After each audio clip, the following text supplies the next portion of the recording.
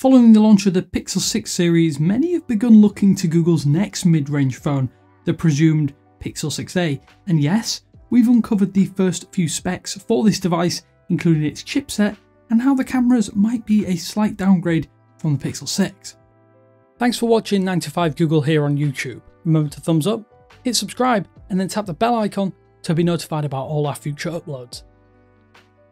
Let's recap first though before we really dive into this, as we're in a confusing situation where the Pixel 6a kinda needs a little bit more background information. Google has only offered a mid-range Pixel phone for about 3 years now. With the Pixel 3a in 2019, Google made their flagship camera, and more importantly the software, available in an affordable package. The Pixel 4a carried on that camera, whilst also making the next generation Google Assistant more accessible. The Pixel 4a 5G stands out as a little bit of an oddball, releasing as a lesser counterpart to the Pixel 5, and most recently, the Pixel 5a was the first to offer higher quality materials instead of plastic, along with water resistance. But there was a fairly distinct difference though between the A series and the flagship Pixel lineage, despite some impressive hardware throughout the time it has been available. So thanks to recently leaked renders, we've already had our first taste of what the Pixel 6a has in store, well, at least visually. So Google's mid-range phone for 2022 is going to share a substantial amount of DNA with the Pixel 6 series, and from those leaked factory designs which have been turned into high-resolution 3D renders, we know that the Pixel 6a is set to carry on that rear camera bar or visor design that was seen recently on the Pixel 6 and 6 Pro. It also seems that the display punch hole is moving to the centre here too, and the Pixel 6a is going to be, or it looks very much like it's going to be disappointingly, the first A-series Pixel to not offer a 3.5mm headphone port. Now this is all a little odd, as the Pixel 6a, at least based upon these renders, will look a lot like the standard Pixel 6. There's of course that flat display, which we'd wager will be at Full HD+, and the familiar squared off shape. It is hard to deny that this is going to be a strong look for a mid-ranger. Take a closer look, and along with the removal of the 3.5mm headphone port, you'll also see that there doesn't appear to be room for a rear fingerprint sensor. Could we see an in-display fingerprint scanner for the first time on an A-series Pixel? Well, it definitely looks like that is going to be the way forward. Perhaps the most exciting detail though is with regards to the size of the Pixel 6a. Apparently this device was measuring at 152.2mm by 71.8mm and will be 8.7mm thick, with a slightly thicker camera bump expectedly. That points to a display in or around the 6.2 inch mark, or slightly smaller, and it's notably smaller on every dimension compared to the Pixel 6, itself a large device. It's also smaller than the Pixel 5a, and given that size is one complaint by many about the Pixel 6 and 6 Pro, this is obviously going to be great news. Considering the rear camera bar design is essentially the same as we've seen on the current Pixel 6, one might assume that the upcoming Pixel 6a would also offer the same 50MP Samsung GN1 sensor as its main camera. After all, this would follow the tradition of the Pixel A series thus far, right? Well, according to information uncovered by our APK Insight team here at 9 to 5 Google, that is Kyle Bradshaw and Dylan Russell, within the Google Camera app, the Pixel 6a, internally codenamed Blue Jay, will have a 12.2MP Sony IMX363 primary sensor. And if that rings a bell, that's because this is the same camera sensor as found in every Google phone from the Pixel 3 through to the Pixel 5a. Beyond the simple decrease to the megapixel count, the GN1 on the Pixel 6 is physically larger than the IMX363, allowing it to capture more light and therefore more detail.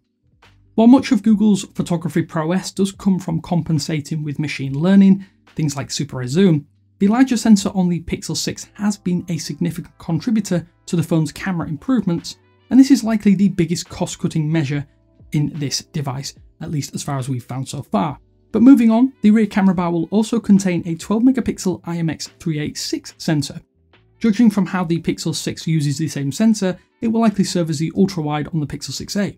Similarly, the Pixel 6a's selfies will be handled by the same 8MP IMX355 as found on the smaller Pixel 6. So to recap, the mid-range Pixel 6a looks like it will be equipped with 3 cameras: the 12.2MP IMX363 primary sensor, 12MP IMX386 ultra-wide, and 8MP IMX355 front-facing selfie camera. And yet again, if the Pixel 6a's camera specs sound vaguely familiar, that's because it's almost identical to what Google had listed for their foldable phone.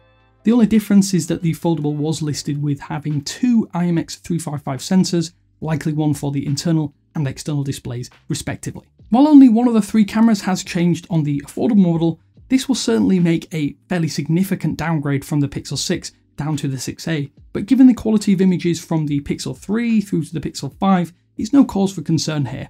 Despite the aging sensor, we know just how good Google's processing can be, and we're not really that worried ahead of time. We also have some pretty excellent news that we saved until last though.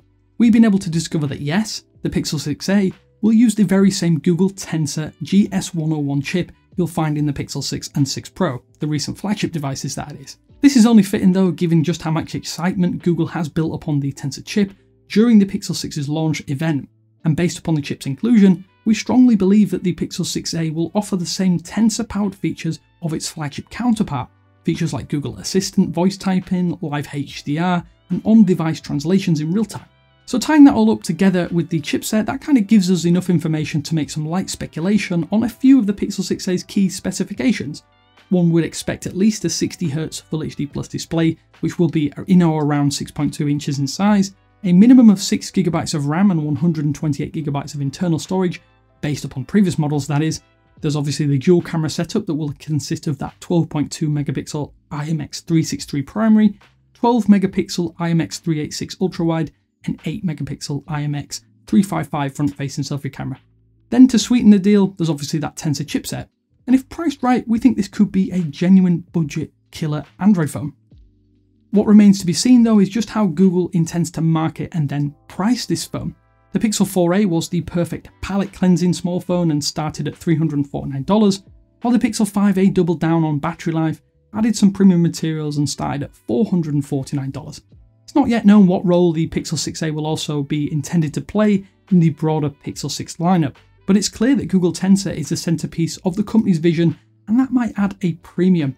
At this stage, we simply do not know what the pricing will be or what else it might bring to the table. We'd love to get some of your thoughts on the Pixel 6a. Does it seem too good to be true, or are you just starting to get excited? Pricing will undoubtedly make or break things here, and if it does even manage to get close to that $400 price point, then wow, you'll consider us sold. Let's hope though we start to hear more, as we simply don't know much or anything else, at least at this stage. And be sure to slap your comments down in the comments sections below. Until next time though, this is Damien with 9to5Google saying thanks for watching, and I will speak to you later.